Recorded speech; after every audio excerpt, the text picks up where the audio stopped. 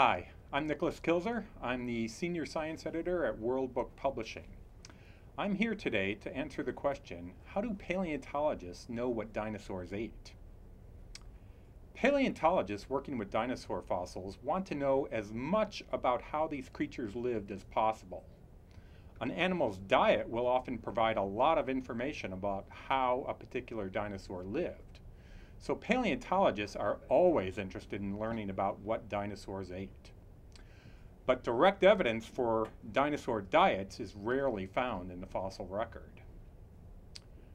For dinosaurs and many other kinds of extinct animals, scientists look at the shape of the animal's body, and especially its teeth, to learn about what it ate. But as Lufengosaurus shows, it's not always easy to tell. Lufengasaurus was a prosauropod dinosaur that lived during the Jurassic period, around 195 million years ago, in what is now China. It's called a prosauropod because it's part of a group of dinosaurs that gave rise to the sauropod dinosaurs. These are the gigantic, long-necked, big-bodied dinosaurs that include some of the largest land animals ever to have lived on Earth. The giant sauropods were all strict vegetarians. Prosauropods like Lufengosaurus probably illustrate what that transition looked like.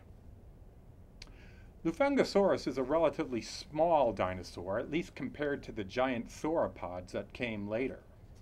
It stood about 10 feet, or 3 meters, high, and its body was up to 18 feet, or about 6 meters, long. Paleontologists estimate that it weighed as much as 500 pounds, or about 220 kilograms. And what did Lufengosaurus eat? Scientists studied the dinosaur's teeth and other features of its skeleton to answer this question. Most scientists have concluded that Lufengosaurus was probably a plant eater. But Lufengosaurus had some other traits usually found among meat eaters. As a result, some scientists have suggested that Lufengosaurus ate a variety of foods, including plants, but also small animals. Let's take a closer look at the evidence.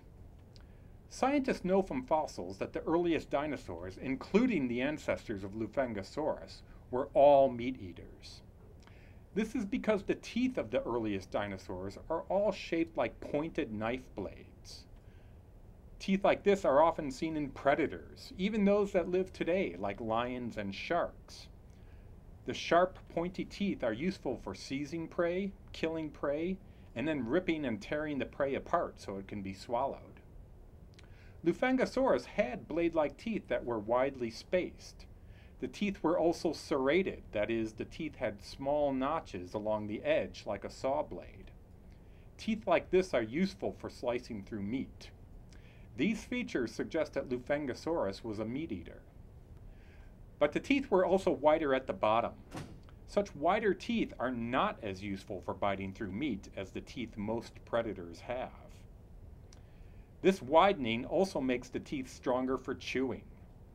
Predators usually do not chew their food very much. They tend to bite off big chunks that they swallow whole. But animals that eat plants usually have to chop up or grind up the plant food before they swallow it. This is because plant leaves contain a tough substance called cellulose that is difficult to digest. Most plant-eating animals need to chew their food to start breaking down this tough plant matter. If Lufengosaurus chewed its food, then it probably ate plants. Another clue that Lufengosaurus was more likely a plant eater is its body size. Lufengosaurus was not as large as the giant sauropods that followed, but it was still a very large animal.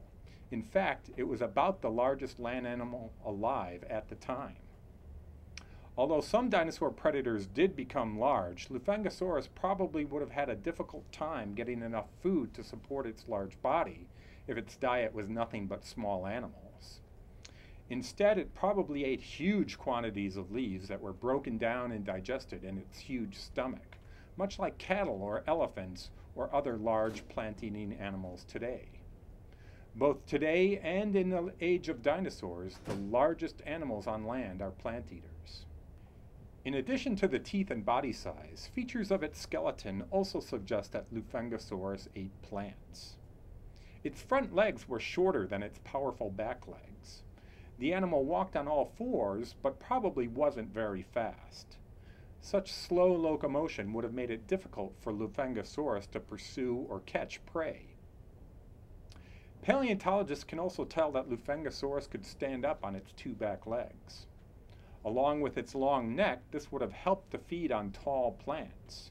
Indeed, paleontologists who study plants observe that conifers, that is, cone-bearing plants, become very tall around the same time that prosauropods lived. Finally, the hands of Lufengosaurus had a large thumb with a big claw. Most people think of long, sharp claws as typical features on predators, but this big, sharp claw on Lufengosaurus may have been a handy tool for gathering plants to eat. A variety of plant-eating animals have long, sharp claws that they use for pulling branches and leaves toward their mouth for feeding. Giant claws are seen on other prehistoric animals, such as the ground sloth, which is a mammal, not a dinosaur, and was a strict vegetarian. And certainly Lufengosaurus could have used this dangerous claw as a weapon to defend itself from predators. Of course, without direct evidence, paleontologists cannot be 100% certain what Lufengosaurus ate. But by examining the indirect evidence from the anatomy of these dinosaurs and comparing this evidence to living animals, paleontologists can learn a great deal about the diet and way of life of these long extinct dinosaurs.